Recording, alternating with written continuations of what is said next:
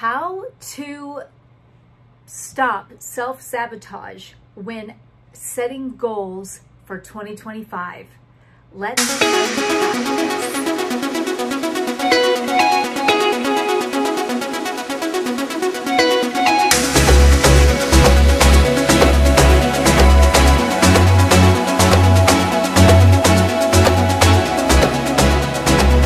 Hi, my name is Jenny Penton, and I'm founder of Planner Perfect. I coach women how to write a better story for their lives through the power of scripting.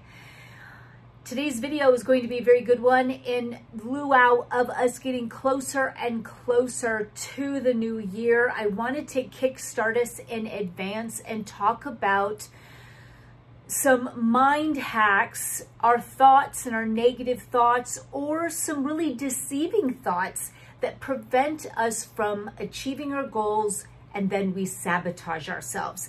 Have you ever found yourself in a perpetual loop of just really not hitting the mark, of, finding yourself wasting time, listening to certain thoughts that you may have, and talking yourself out of the goals that you set? Well, this video is definitely for you. I have learned a lot about the mind over the years. I'm a mom of 8 and an entrepreneur, and I have definitely come into self-sabotage when it came to my health, to relationships, and to just personal goals, and even my business goals. So let's talk about what I've learned and how this knowledge of the mind is going to literally take you out of the self-sabotage. Why? Because when you know more about what's going on and you're aware of what's going on, you then can now stop it. So today we're going to really talk about how when we go to set our goals and we're writing down all these things that we really want to accomplish up in the next coming year, we begin to write all these things down, and we usually always get some really great momentum. And then all of a sudden we start to listen to the voices in our heads that slowly start to take us out of it. Either we procrastinate and we just altogether drop the ball on it. We decide we don't want to. And the reason for that is that whenever we go to make changes for our lives, our old self is going to come in and try to get us back to where we were. I have talked about this in other videos where, you virtually have to be prepared for it. When you go outside of who you are and you're leveling up and you're becoming who you are, number one, in Christ, which is you have Christ's power in you, and now you're going to go ahead and identify with that, and you're going to walk that out. You're going to know that you can do all things through him who's going to strengthen you. You're going to achieve this goal. You're going to go do this. You're going to now start this. You're setting it all up. And usually what happens is that every single time what's going to happen is that the mind's going to come in and try to talk you out of it. It's going to say certain things to you to get you to go back into your comfort zone. It's going to be very, very deceiving, and it's going to sound convincing, but it's the deceiver. It is coming in and it's going to deceive you by ways that it is going to make you think that it's you saying it to you. Like, you deserve to just probably sit tonight and not do, your exercises like you said you're going to do. Or, you've worked really hard. You deserve to break your diet this day, and you only live once, and it's just one of those kind of things where now it's going to start talking as you, to put you back to where you were. Or because we're into that whole dopamine effect, where we are into this short-term pleasure and we're never in it for the long game. Like, we have to see instant results, at least within a couple days, within a week. We're trying to look for anything of like what we can see with our eyes, that what we're doing is working, even though we know that what we're doing is the right thing for our lives and where we're going and where it's going to take us. The mind will be like, look, you haven't even lost a pound yet. And all this effort you're putting through it, just give it up for right now. Maybe think of a plan B. Or looks like this isn't really working. Let's try just relaxing and deserve it. Just sit down and have some coffee and just scroll on some IG.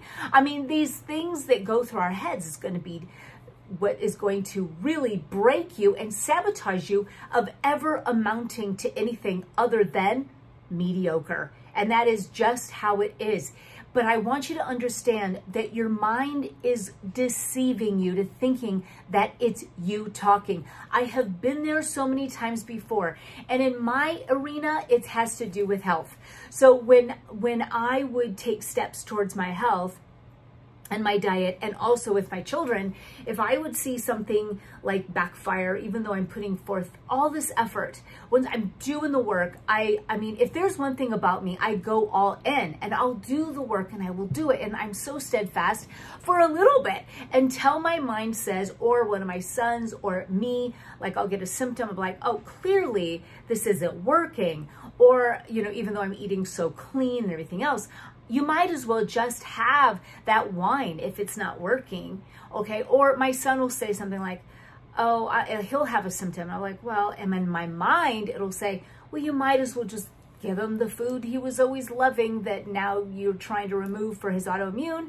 Just give it back to him now because his symptoms came back. So here you think it's your wise self, like literally God coming down, telling you, just obviously there's another way, blah, blah, blah, talking to you and talking you out. And that's exactly who you don't want to listen to. Those thoughts, when you get them, you need to be able to be aware what they are, and you need to evaluate them for what they are. And does what that voice saying, if that thought, is it going to help you in your long range goal? And if it's not, then you keep on going. This is what's going to make or break your level up in 2025, is whether or not you're going to listen to the voice and the mind, the thoughts, the voices that literally you hear in your head. Are you going to listen to them? Notice that you can actually observe them going to, you're observing the thoughts. So you know, you're not your thoughts, you're the observer. That's your spirit, and your spirit is observing those thoughts. You need to rebuke those and move your attention away from them and know that that is exactly why you're leveling up, because that old self of yours is scared. It wants you to be right where you are. It doesn't like change. It loves equilibrium. It doesn't want to do anything new. It wants to keep you stuck. And that is when, you know, this is when the crap really hits the fan. I mean, this is when this is like do or die, mediocre, best life, living for the king, living for the world. I mean, who are we going to listen to? Who are we going to listen to? And how are we going to attain the promise if we fall back whenever we don't see something move, when our thoughts tell us otherwise, and we completely sabotage leveling up for Christ? The only thing and the only way we can be a vessel is if we can overcome the temptation to believe the deceiver in what is being said to us, thinking it's us. It's not us. And I want you to know that. I think that that is the biggest takeaway that I want you to write down. That the thoughts that come at you to try to get you to change your mind, or mind you, it's not even going to feel obvious. You've got to be very aware and understand that when you go to change your life, these are going to come in. Like, oh, no, you don't need to exercise because, you know, one of mine was, oh, you don't need to, you're pretty busy around the house, you get that much steps, blah, blah, blah. Or, you know, you can break your diet today. You're going to be just fine. You've done so well. It doesn't even matter. Does this diet even work anyways? It's those kind of things that I can easily fall into, and I get tricked.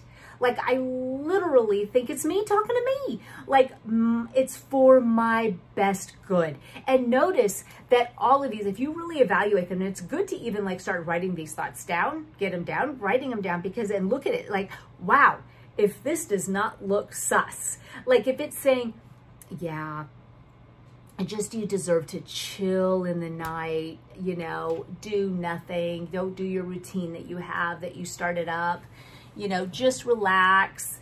And, you know, you feel like, yeah, you know, and it's those feelings again. You've lost your discipline, you've lost your momentum, and you've lost your focus, all because you chose to listen to the thoughts that are taking away from you your goals. And pretty soon you're back to square one. Your life has never changed, and you're still the same person. Now remember, when you go to set these goals, you are becoming actually somebody new. But you have the person that has that new job, or that new book that you're writing, or that new fitness level. That is actually someone new. And you're making a decision now when you're writing these goals for 2025 that you are actually going to become somebody different. And when you're someone different, they act different, behave different, and do things differently. And so you don't have to look around you for clues that it's working, because you are that person already. So just imagine someone who already has obtained the goal, you know, or living in that realm. They never even look or worry to see if more of it's coming. They just know, because that's how they are and that's how it runs. Certain things for me, I mean, that I just roll with, and I don't ever have problems in that area. I'll look at it and be like, yeah, I mean, of course, I may not see it right now, but I mean, I know it's coming. I don't, you know, it's no big deal to me. It really is no big deal. I just know it to be true. I believe is what it is. I believe. Even if I don't see something visibly with my own eyes at this single moment, I know that it's coming, and I have no worry about it. I don't even think twice about it. But in other areas of my life, I might take a peek, or oh no, or whatever. Now, this is part of the whole renewing of the mind. Once you're able to know and understand that your thoughts are not you talking, that it is literally a saboteur, now you can get back into the control, into controlling your own life again, and saying, not to get behind me, Satan. You know what I mean? You're like, not today. I'm going to barrel forward, even though every circumstance in front of me shows it's not working.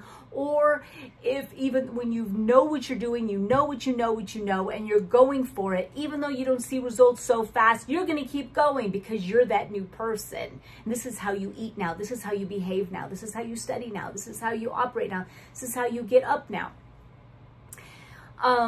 Or you are going and, you know, a symptom comes up. Like for me, a symptom comes up in my child. It's like, we're on the right track. God says that the promises of God are that we are healed. Let's just remove the thoughts that are blocking it and quit wavering around. You know how God feels about someone who's double-minded. Let's not even get into that. In Scripture, God does not want us to be double-minded, because he says, do not expect him to receive anything from the Lord.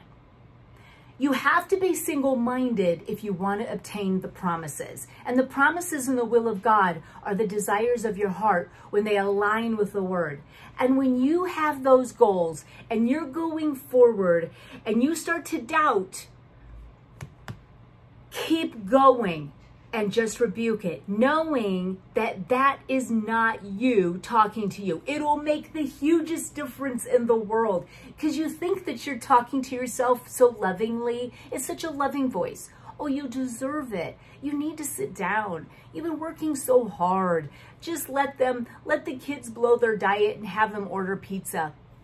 Even though I just talking from experience of where sometimes I'll be like, I would have had a really busy day and I didn't get the dinner done. And I really am trying to, you know, feed my kids consistently really healthy meals for health. And then I'll just be like, oh, it's okay. Just this one time, even though I could very well come up with something on the quick too. But it's just, you deserve it. They deserve it. It'll be fun for them. So fun. Or something like that. It's like, it comes in so manipulative. So manipulative. And that's what I want you to catch. That it's manipulative. And it's not you. You're the observer. And it's trying to keep you where you were. So when we're called out of our old selves, we're made brand new. We're new creatures now in Christ, and we are not going to identify with the old self any longer. We're ones who go after it with just following what we know we should do, not having to look from side to side or behind us. We are going forward towards the goal. We're being steadfast. We're being single-minded. We are rebuking thoughts along the way, which is all a part of renewing the mind in Christ so that we know to stay single-minded and trust on him, even though what we look at looks like the contrary. This is what I want you to understand. We've heard all of these verses before. We've talked about it. We think about it. We memorize it, but we still are stuck. We're still stuck. You know why? I believe, and what helped me a lot, is understanding what those voices were. The voices weren't even me loving myself, like, oh, I should really love myself. It's loving to just quit. You just work so hard all the time, you know, just bail on it. And this, and to know that, especially if you've been working towards something and you can't get out, you've been around Mount Sinai for decades and you can't get out. You know you've been falling for the lies this whole time and you've not leveled up in this area of your life. And now it's time to get out, because I have. And it's been a while because of the fact that I kept listening to the voice, thinking it was either the voice of God, voice of me. If it doesn't help you get out, and if it doesn't align with your new goal, don't trust it. Actually, never trust it, because your lower self, that saboteur, it's going to come in and it's going to talk you down. It's going to talk you out of it. And listen, that's why people that literally stay even keel and don't really make ripples and don't ever really try to level up, really don't ever bump into any problems, quite frankly, because they're not trying to change. They're not trying to grow, and they're not trying to expand their lives and level up. It's when we try to level up, girls, that's when the manipulation starts to try to keep you back to where you were. Stay back down here. Stay back down here. I'll even get vicious, evil thoughts, and I'll believe them if I'm not careful, because I don't think that, yeah, no, I'll still think it's me. I'll think that it's God. And it'll say something like, well, you're in this position because of XYZ. And I'll get into like a hot beaded sweat at 2 a.m. And it's like, oh my God. You know, and then I got to go back into the word and find out some things and like, no, that was a lie. That is not true. And no. And so I've got to rebuke that. So understand that your words, that your thoughts that you have, do not fall for them. I want you to write your goals, and I want you to stay the course. And I want you to know that the thoughts that come at you that try to stop you is not you, and that you need to do exactly the opposite of what it is saying. and you need to go for your goals. It's not going to be easy. It's not going to be a walk in the park, or everybody would be hitting and slaying goals all day long, making a huge mark in the world. It's because that these goals are hard. It's hard to change. It's hard to do something bigger, better, and different. And especially because our minds want to keep us down, not realizing that that is what's sabotaging our efforts. So this year for 2025, girls, I am telling you what, we are going to now understand what is sabotaging our goals. We're going to do the work. We're going to work hard. We're going to be single-minded. We're not going to have shipwrecked faith. We're going to go for the goal, and we're going to go for the prize, knowing that Christ already overcame every single struggle that we may have. We're just going to have to walk through it.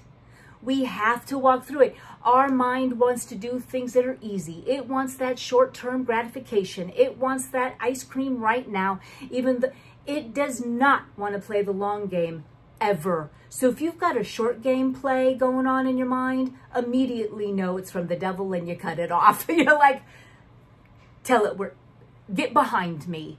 Get behind me. Not today. Not ever. It'll empower you to keep going. It'll empower you to keep going. You think something's wrong with you. Oh, something's wrong with me. That's why I procrastinate. It's just in my genes. My dad was the same way. My mom does this, and so now so do I. I'm just not meant for it. I'm just not as talented. I have nothing to talk about. I can't start this up. I don't have time. I have kids.